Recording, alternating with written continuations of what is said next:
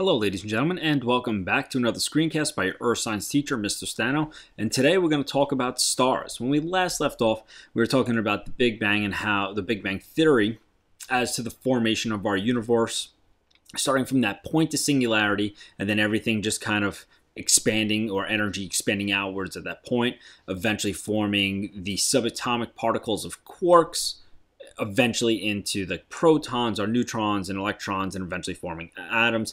And that stuff, those atoms, those earliest atoms, are what formed or coalesced together under the force of gravity to form stars. So when we look into an image or a picture like this late at night, what we're looking at is billions or hundreds of thousands, lots of stars in our sky, more than we can see. So what are stars? Stars are nothing more than large masses of gases, hydrogen and helium, for most of them, not all of them, that are held together by gravity. That gravity pulling them together and producing a tremendous amount of energy, and through the process of nuclear fusion. So it's just an image of the sun from a satellite. And a couple of facts that we should know about the sun. One, that it rotates relatively slowly, once every 30 days. It is about 109 times larger than the Earth, and its temperature is 10,000 degrees Fahrenheit on the surface and 27 million degrees at the core. So relatively hot there, and that is where nuclear fusion is taking place. There are some parts of the sun that we should know. It's got three major internal structures. We have our core right here, and this is where fusion is taking place. From there, that energy as photons is going to move outwards in the radiative zone into where it hits the convection zone. This is the primary way that energy transfers within this zone. From here, we have the photosphere, which is what we see when we look up into the sun. Then the sun itself has an atmosphere made up of the chromosphere and the corona. The chromosphere right here is what appears to be red during an eclipse. Chromo is coming from a Greek word, and then the corona is the outermost portion of the sun's atmosphere. But really, the most important parts right here are this fusion. Inside that inner core is where we have fusion, that energy radiating outwards into the convection zone, and what we're seeing as the photosphere. Just a number of different parts of the sun.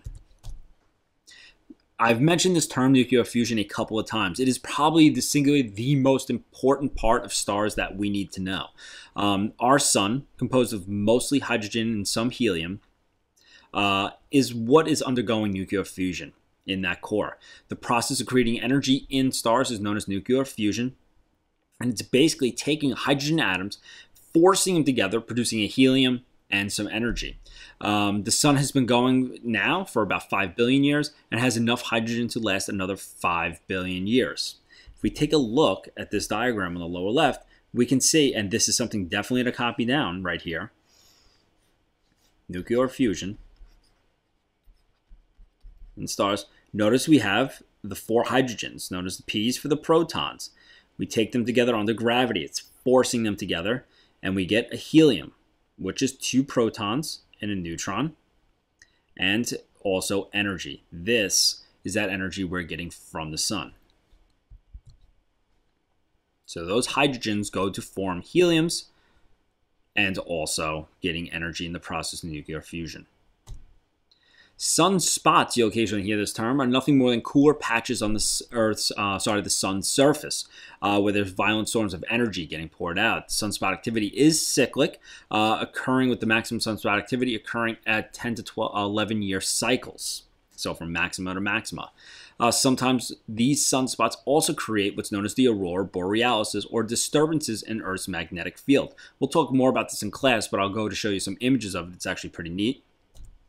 So here's some fire loops along the same lines. You can see that they're the size, a lot bigger than Earth. But this is the northern lights, or the aurora borealis. So when you're looking at it from space, you'll see this. Down on Earth, this is what we'll see. Basically, the energy that's coming from the sun is interacting with the Earth's magnetic sphere, or the atoms, the molecules that are within the air, causing them to excite, and then when they relax back down and releasing light. And like I said, we'll go more into this process in class. Just want you to be familiar with it at this point.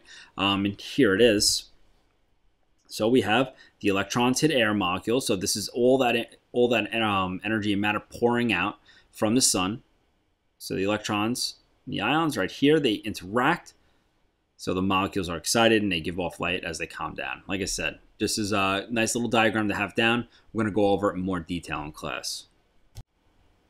Okay, we're going to hold off here until next time. We'll spend a little more time on this. I hope you enjoyed this screencast. Take care.